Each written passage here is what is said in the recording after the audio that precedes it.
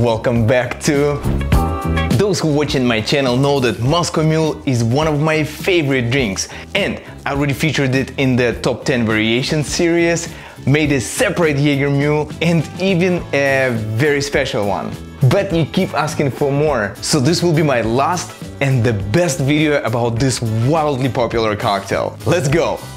The Moscow Mule wasn't created in the same place where I came from. It was created in 1941 by Jack Morgan of the Cock and Bull restaurant in Los Angeles and John Martin of Hublin, the company that distributed Smirnoff vodka. Let's start with our home version. All you need is only 3 ingredients: vodka, fresh lime, and ginger beer. Traditionally, Moscow Mule has been served in a copper mug. It became iconic glassware and now always associated with this drink. If you still don't have a copper mug in your home bar, you can use any tall glass or even a mason jar. I will use a beautiful copper mug from Be Wise collection set. Thank you so much guys for sending it to me. If you want to get one for yourself or give it to someone as a cool gift, check links in the description. You don't need any special tools to make this drink. We will just build it in the mug. Fill it up with ice and stir for a few seconds to pre-chill it. Our vodka choice will be Smirnoff, since it was an original vodka which was used for this drink. Let's measure 1.5 ounces of vodka and pour it in the mug. You can use up to 2 ounces if you prefer your Moscow Mule to be stronger. It's time to use my favorite cutting board, and before you cut a fresh lime, roll it a few times to make it juice easier.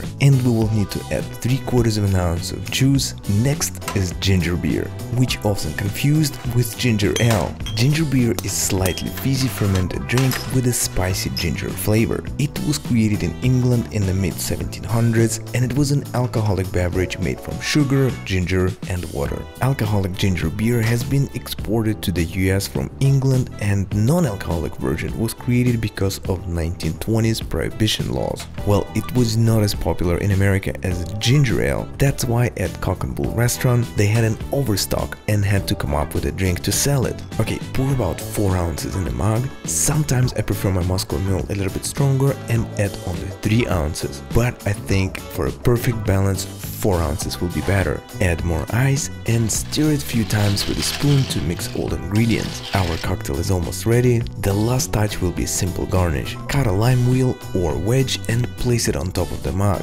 So Moscow Mule has a great balance between spicy, sweet and strong. That's what I like in this drink, and I can sip it all day long. Okay, now let's make a pro version. For this one I will use cold highball glass. If you subscribe to this channel, I'm sure you got rid of food in your freezer and replace it with cocktail glasses a while ago. Okay, let's start with the key ingredient for this drink, which is ginger syrup. There are many different ways how to make ginger syrup. I will show you one of them, and in my opinion is the easiest way how to make it. You will need a fresh ginger, sugar and water. Start with ginger root and peel off its skin. It will take some time, but it's an important step. I'm going to work on it for a little bit, so this will be a perfect opportunity to hit the like button. Cut ginger into small pieces. It doesn't matter what shape it will be, just make sure you have small chunks. In the saucepan, add 1 cup of ginger, 1 cup of water, 1 cup of sugar and put it on the stove. Cook it on medium to low heat until sugar dissolved. Next, remove it from the heat and let it sit for about 30 minutes. Once it's ready, strain syrup into a clean bottle. This syrup will last in the fridge for about a month. Now we're ready to mix our drink. For this version we will use a shaker. Add 3/4 ounce of your homemade ginger syrup. The next ingredient is vodka, and let's go with Smirnoff vodka again. But this time I will add 2 ounces. We will need only 1/2 ounce of lime juice. Almost ready to shake. Don't forget to use plenty of ice and shake it really well. Ice is important as everything else, so try to use a good one and fill up a full glass. I will use a clear ice spear and slowly strain this almost finished cocktail over the ice. This time, instead of ginger beer, we will top it up with soda water, and for garnish we will use crystallized ginger. Before we move forward to the expert version, I wanted to come clean and say that this is my favorite version, since it's not so sweet and fresh ginger roots from syrup make it perfectly spicy. We will need 4 ingredients to make this version: fresh limes, good quality ginger beer, unflavored gelatin, and of course vodka. First, let's prepare our serving glass. Well, this time it's not going to be a glass. I will serve it in the lime shell. Let's cut limes in half, then use a knife cut inside around the skin. Then use a spoon or melon bowl or scoop and take out everything from the inside. This process takes a minute or 10, depends on the lime type. Just make sure you remove all the juice vesicles and lime shells are looking nice and clean. Squeeze the rest of the lime juice and fine strain it before you add it to the drink. In a bowl, add lime juice and ginger beer.